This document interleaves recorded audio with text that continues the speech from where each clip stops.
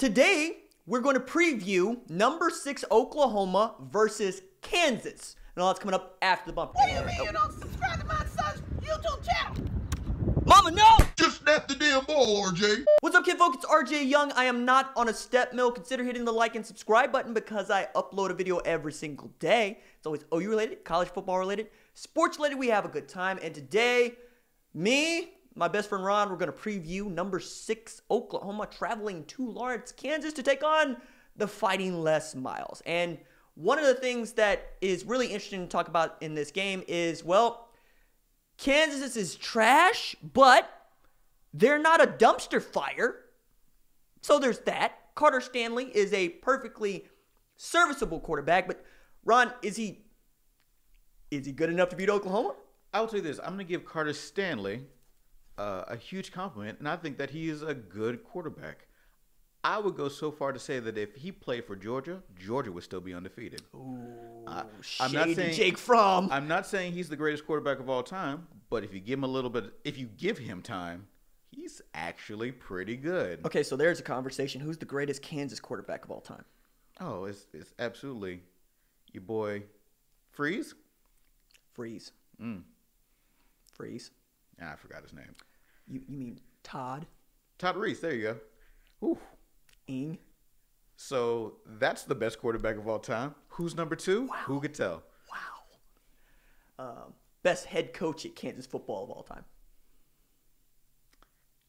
They haven't had one. I was gonna say it has to be Les Miles by default, which gets us back on course here, because what we've seen is, yeah, Carter Stanley is perfectly serviceable and capable because he went to Boston College and he got Kansas' first Power 5 win in years on the road.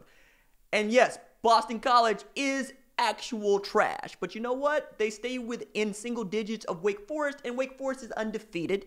And they beat a North Carolina team that nearly beat the number 1 team in the country. And transitive properties is what college football is about.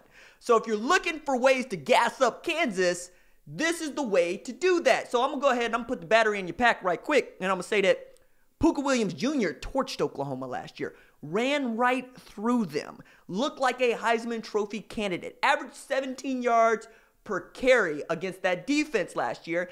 And Puka Williams is the franchise this year. Even as Carter Stanley is perfectly serviceable and, according to Ron, capable of leading Georgia to an undefeated record just by being himself.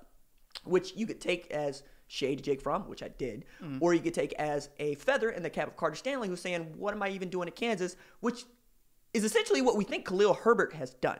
So here's a little news. Khalil Herbert didn't play. Did not play against TCU. They got skull-dragged by TCU. We're going to talk a lot about that game. But Les Miles was asked what happened to Khalil Herbert, and he said, I don't really want to talk about dudes that ain't here, but I will say that there's a certain rule that limits you to 4 games if you don't want to play football the rest of the season. I'm like, yo, so Puka Williams, dude, go ahead. My man got a DNP, personal reasons. Don't give me any of those. It's better than getting the DNP because you're old. Remember that? Oh, I do love those. Remember that? That was fun. All right, so, like, outside of Puka, outside of Carter Stanley, are we excited about this offense? Particularly against Oklahoma? No, not really. There's a team that is having a hard time getting out of 3 and outs. They do poorly against pressure, and they drop a lot of balls. And what you say about Puka Williams he has the stats to say that he is a big play threat, and he has shown it against Oklahoma. But if you looked against last week's game against TCU, I mean, my man was running in a phone booth with both shoes tied together. Like, he could not drop. Like, there's not much. Well, okay. And that's the only team that is comparable to whoever they're about to play in OU. Counterpoint. He was that dude against TCU last year. 11 carries for 33 yards. Gary Patterson, TCU, just know what to do with Puka. And, you know, Puka might have been the best running back in the conference last year. It's kind of debatable, but, you know, if he did pretty well against Oklahoma State, he did well against Texas, he did well against Tech. TCU particularly was able to, quote unquote, bottle him up. That said, I'm gonna bring this up more often. Chuba Hubbard, absolutely outstanding. Real good. Yeah. I think he might make it. He might be a problem this year. He might be a problem. So I think Puka Williams Jr. is also a harbinger of things to come. See that SAT word? Yeah, smart. We're thinking now. We're thinking. We're slowing down. We're taking our time. We're seeing the play. We're seeing the field. We're seeing things before they happen here on the RJ Young YouTube channel. Ron, you said TCU is comparable, right, to Oklahoma, or the most comparable of any of the teams they play. Mm-hmm. But I kind of want to bring up now. We thought Kansas might be about something with Boston College. We're really just learning that the Eagles actually are trash because Coastal Carolina beat Kansas 12-7. Well, that's a bad score, guys. 12-7. And then TCU dropped 51 on them with, I don't want to throw too much shade at Max Duggan because I think he's going to be pretty good. Mm-hmm. But the joke with TCU is always they're a quarterback away. They're still a quarterback away, and they put 51 up on Kansas. And Jalen Reagor bobbled the punt, still ran that bug back. You're shaking your head. The thing that what they did against Boston College, which I thought was going to be something special, I was really thinking, oh man, Kansas might be good. And as much as I'm not a Kansas fan, I do like to see Kansas be good. And that looks like this every day is looking like it was more and more of a fluke that day. Also, Boston College is a tire fire, but I did not necessarily think that this would mean that nothing going forward. I didn't think that was going to be a nothing game for Kansas. You got wins against Boston College and Indiana State. Like, even FCS teams make fun of Indiana State. Sorry, Larry. You're just not that good. I was about to say, it's Indiana State is just Larry Bird playing in the backfield. Like, that's it. All right, so I do think that there's something to be said, though, about having to stop the run in particular against a running back that you know has got you in the past year. And we could talk about Mike Stoops' defense versus Alex Grinch's defense. Good time to do that right now. This team has given up an average of 153 yards rushing per game. And while Texas Tech was not able to move the ball a ton, when they were able to move the ball, they were able to run it, right? And Jet Duffy at quarterback particularly helped that. One, because Jackson Teener's garbage. Just trashed. Classic. He looks the part. Doesn't piss a drop. Looks like Tarzan, plays like Jane. Mm-hmm. Isn't that the quote? Yep. Okay. And then when Jet Duffy came in, he was able to stretch you going east and west. And Oklahoma's defense was not able to disengage and go and make a tackle. And if anything, that might be what I coach up if I am at Kansas right now. It'd be like, them boys don't know how to get off of blocks. So if you just get in front of them, we got a shot because we got a dude who knows how to run the ball. All right? So if I'm Grinch, I'm going, there's a lot that we can get better at, as he would always say, but particularly get off the block and go make a tackle, all right? Because if you don't do that, they're going to do what they want to do, which is run the ball, and they want to keep the offense off the field. So getting Puka Williams Jr. on the ground is the first step. And then make Carter Stanley do that thing where he has to, throw the ball. And the more he has to throw the ball, the more likely you are to pick him off. 9 TDs to 4 interceptions this season.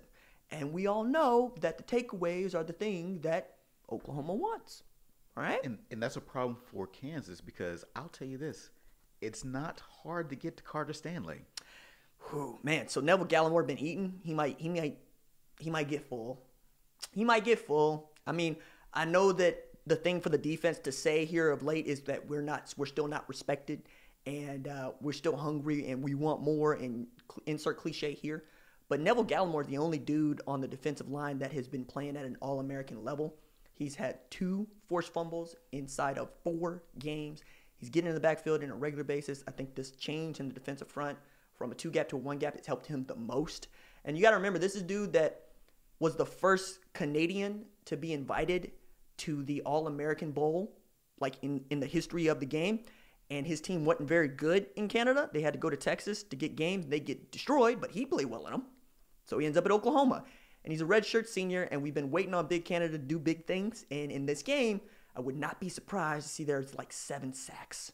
Because, as you said, the offensive line for Kansas is bad. But if they can get a hole and they run the ball well, that'll be something different. But if you get them in pass rush situations, so they did this thing against Texas Tech where they took Kenneth Murray Jr., who is literally your best defender, fight me, put him on the edge on third down, like in a stand-up 7 or a stand-up 9, and said, go kill somebody.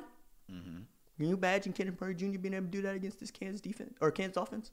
Yes. Yes, I can. It's gonna be all the whole time. It's gonna be fun. All right. So outside of that, we know that they drop passes. We know that Carter Stanley can be picked off, and we know that the only weapon they have is Puka Williams Jr. Flip to the other side of the ball. They're bad. They're really bad. Like, I knew that Joe Deneen graduating finally was gonna do something to the defense, but they run this 3-3 stack, 3-2-5 or 3-2-6 look, and I'm going, do you just want to get run on? Apparently, yeah, they do. Yeah. So I mean, so much so that I think that it's a philosophy that we're going to keep the ball in front of us and try to remove as many big plays as possible. And I'll say this: if Oklahoma wasn't the type of team to score in 3 plays, this game could be over in 45 minutes. And I was hoping that was the case with Texas Tech, because you're looking at the scoreboard and you're going to run the ball, please. Matter of fact, this is one of my favorite stats to insert. 2 favorite stats to insert from the Tech game. First one is Jalen Hurts had 485 yards, give or take, which is in 3 quarters. That's a lot. Tech had 314 in 4 quarters. And the second one is, and this is an inside joke for OU fans, Jalen Hurts threw for 400 yards on a Kerry Cooks secondary. How about that? So, Kerry Cooks was the secondary coach at Oklahoma last year. And, well, OU made every quarterback look like a Heisman candidate. I'm really excited to see what the future looks like for the quarterback position at OU, because 2 years ago, I said, this Baker Mayfield, maybe the best I've ever seen. Baker Mayfield followed it up with, man, Baker Mayfield might be the best I've ever seen. Then they had Kyler Murray. He might be the best I've ever seen. And Jalen Hurts is putting up numbers that are better than all of them, thinking, where do you even go from it? OU fans, you're ruined at quarterback. Well, because Spencer is going to be better than all of them. And I'm in a position now where I get to talk to some people who know from the NFL. By the way, I shook Brandon Beane's hand. That was fun. Said, hey, how are you doing? Mm-hmm. And he said, I'm doing well. That was the end of the conversation, for anybody wanting to know. That's very solid. Yeah. Cool story, bro. There were 2 GMs and 2 assistant GMs at this Tech game, scouting talent. And there were like 9 NFL teams. But the thing that's been said is Rattler's good. Like, people that know from pro football are like, nah, he can sling it. Saw enough. We've seen enough already. He can sling it. So when he gets to be the starter, say goodnight, college football. And this is in an era where the best quarterbacks in college football are ridiculous. Like, Tua Tagovailoa might finish 3rd in the Heisman voting, and he's throwing 76% completion percentage.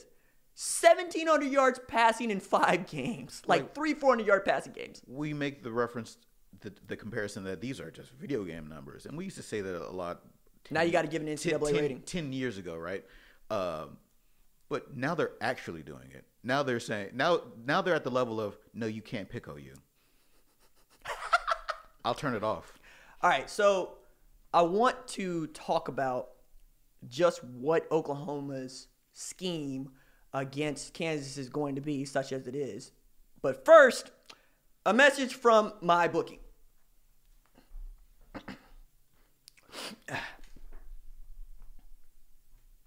I would only recommend a service to my listeners that's proven. That's why my bookie is always the right play. You bet, you win, they pay. My bookie lets you bet on college coaches getting fired, who will make the college football playoff and win the Heisman Trophy. You can even bet on halftime lines, live odds, or FBS versus FCF games for all you Alabama fans out there. Call to action. I shouldn't have said call to action, but I said it. It's in here now. You can get up to $1,000 in your first deposit bonus, double your first deposit. Use the promo code RJ to activate the offer. Visit MyBookie online today. That's MYBOOKIE. And don't forget to use the promo code. It's my name, RJ. No periods. Just, capital R, capital J. When creating your account to claim the bonus bet. Win, get paid. I put on my glasses because I wanted to be able to mark where this is in this upload because I'm lazy. So we're talking about what the offensive game plan is going to be. And I don't know if you remember me telling you, but I said that you should run the ball against this Tech defense because the secondary is actually pretty decent. And they were decent enough to get an interception, but you really didn't have to run the ball. You could throw 440 yards because CeeDee Lamb and Charleston Rambo just outrun everybody. I'm going to say it again. I think you should run the ball because, one, you want to keep Jalen Hurts healthy, and two, you're still working out some stuff with your offensive line because I don't know if you noticed, but you've had a different offensive line for each of the games, right? So your starter at left tackle against Houston, it's R.J. Proctor. Your starter I already messed that up. R.J. Proctor was starting, okay? Then you got Marquise Hayes. Then in this latest game, you've had Bray Walker at right guard because Adrian Ely was out. You want to get these dudes as many reps together as possible, and you want to get them on linebackers as quickly as possible because they can get to the second level and you're better off. And you got a three-headed monster at running back in Trey Sermon, Ramondre Stevenson, and of course Kennedy Brooks. They had 17 carries for 177 yards. I understand that everybody wants Jalen Hurts to win a Heisman Trophy and to compete for a national championship, but there are people like, just give me the natty and that'd be fine. But run the ball against dudes that are going to put 3 men on the line of scrimmage with their hands on the ground. Yeah, and they ain't big dudes anyway. So that's why I say that this game could be over in 15 or 45 minutes because if OU decided to do what you said, run the ball, secure a win, they can string together 12, 15-play drives, and there would be nothing that Kansas could do against it. Are you at all concerned about the kicking game? I'm sorry, the what? See? All you Gabe Burkich and Callum Sutherland and Reeves Munchow fans, what are we doing? I'm surprised if they even kick the ball. They kick extra points. They kick some field goals. They should go for two this game. Just to make it interesting. Yeah. Matter of fact, talk for a second. I'm going to pull up the line. Okay. So one of the big problems with Kansas defense right now is on top of not being able to give up or sustain any sort of 3 and outs for a particular team, they are too small and not talented enough. Not to say that they aren't decent, but they cannot force any turnovers. So whenever they're playing somebody like, for example, TCU, they're on the field for the entire game. And you can't be on the field for the entire game and expect to be successful unless you are somehow getting lucky enough by stripping for fumbles, causing interceptions, generally being a nuisance. And they have no playmakers. I'm saying no playmakers, but they're small and weak.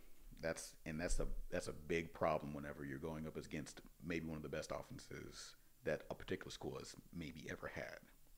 And it's also just wildly problematic if you're trying to do something other than focus on Bill Self getting, served with papers essentially, right? Because that's what Kansas football is dealing with right now.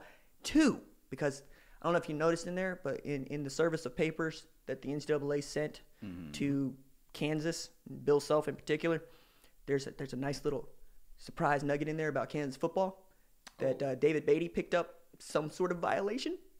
But I don't know if you remember this, but isn't it wild to think that David Beatty once put up a cardboard fence around Jamar Chase's house because he had him secured? You know Jamar Chase? LSU? Okay. So Beatty can recruit. And that was the thing. You know what? I've been looking for this line. I'll probably have this line in the description or somewhere else. But flash it on the screen. That's a lot of work. Never, but don't flash it on the screen. I didn't tell you that. I mean, it feels like you just want me to work. You know how often I upload on this show? Every single day. We have a good time. Sometimes twice a day. Sometimes 4 times a day. All I do is work. Just like Kansas, all they do is lose. All I do is work. If anything, Kansas is going to be gassed up to play this because if I know anything, Les Miles is going to do his pregame speech with both a gun and a knife and tell them that you got a chance to shock the world and they'll believe it and they're going to come out hidden. If you've ever heard that I took the job at LSU, you should know that's a lie. Okay.